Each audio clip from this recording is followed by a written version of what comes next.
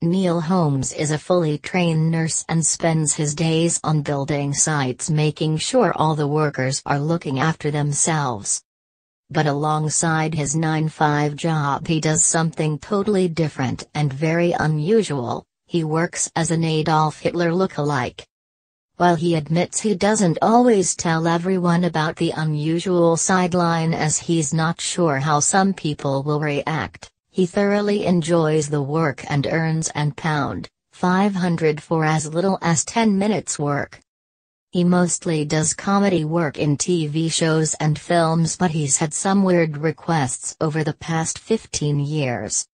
There's also one type of job he would always refuse, regardless of who was asking. Speaking to Mirror Online, Neil said, "It's certainly a weird claim to fame. It's a bit of escapism. It's certainly very different. It's a fun day out. I do have to be very careful who I show the pictures to. I did show a picture to a German once and he was very offended because he thought it was actually Hitler." Neil, 55, who now works with Susan Scott lookalikes, used to do impressions when he was a teenager at school, including Hitler. Years later he decided to dress up in the uniform and send some photos off to an agency to see if he could get any work. He said, "I got work within about 3 weeks of sending in my picture." He mainly does walk-on comedy in TV shows and films, including The IT Crowd and Bees Make Honey.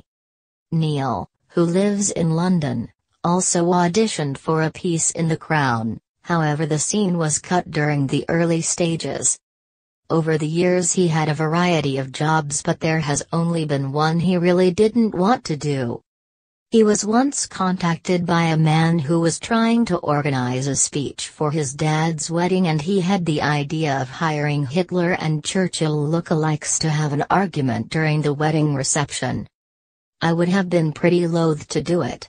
I would have felt a little bit uncomfortable," Neil explained. "Maybe some of the people would have found it inappropriate." He says he would consider doing stag parties if asked, but he would ask his agency to thoroughly investigate the group beforehand to check their motives.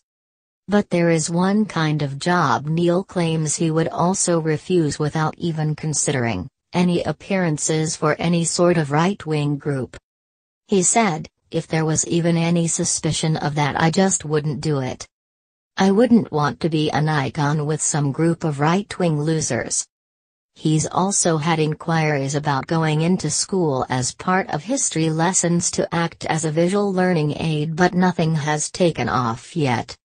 His dream is to appear in a historical TV series. To get into character, Neil used lots of Brill cream on his hair to get Hitler's famous style.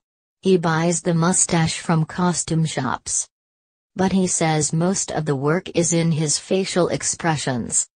He said, "It's in the eyes. He didn't look at people, he looked through them. I always imagine I'm in a bad mood and sulking about something."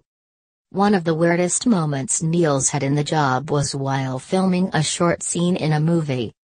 The whole cast and crew were given breakfast before filming began, but that meant Neil had to walk into a packed canteen in full makeup, hair and uniform.